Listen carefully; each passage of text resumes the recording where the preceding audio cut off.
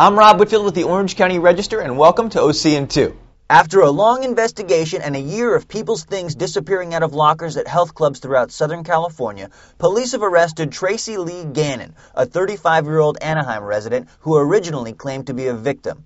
She said that she was missing her purse and wallet, but she had keys in her possession to one of the victim's cars. So she told the officers at that time that she'd found them in the parking lot. Using guest passes, Gannon is suspected of stealing purses and wallets from lockers and then using any keys she finds to open cars in the parking lot and stealing whatever she finds there. Detectives have also seen surveillance video of Gannon using a stolen credit card at a gas station. Most recently, Gannon is suspected of thefts at 3 Irvine health clubs. Yesterday, search dogs canvassed the Caribbean island of St. Martin for the third time in search of missing Mission Viejo resident Lita Lynn Cords. Investigators have no leads in her week-old disappearance, and no evidence has been found of foul play, but authorities are not ruling it out.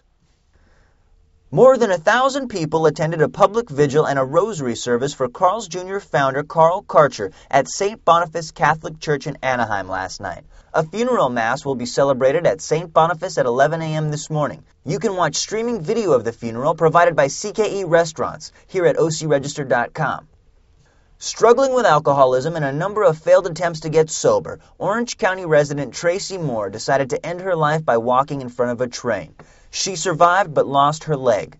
Now sober for 5 years, Moore has transformed herself into a medal-winning triathlete, competing to inspire others. I'm doing more with one leg than I ever did with two, and it's just amazing. Star Trek The Tour will be at the Queen Mary Dome in Long Beach starting today through February 17th.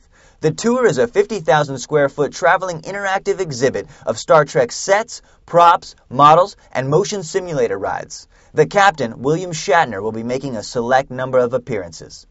And tomorrow, Supercross riders will take over Anaheim Stadium and take it back to 1986. The Monster Energy Supercross will honor rider Ricky Johnson and his 1986 best race of all time with a retro track style. And they expect those in attendance to bring their best looks from the 80s as well. Watch Daybreak OC weekday mornings from 6 to 8 a.m. on KDOC and catch Real Orange weekday evenings at 6:30 on KOCE. To read more about all of these stories and to get your breaking news all day, click on OCRegister.com.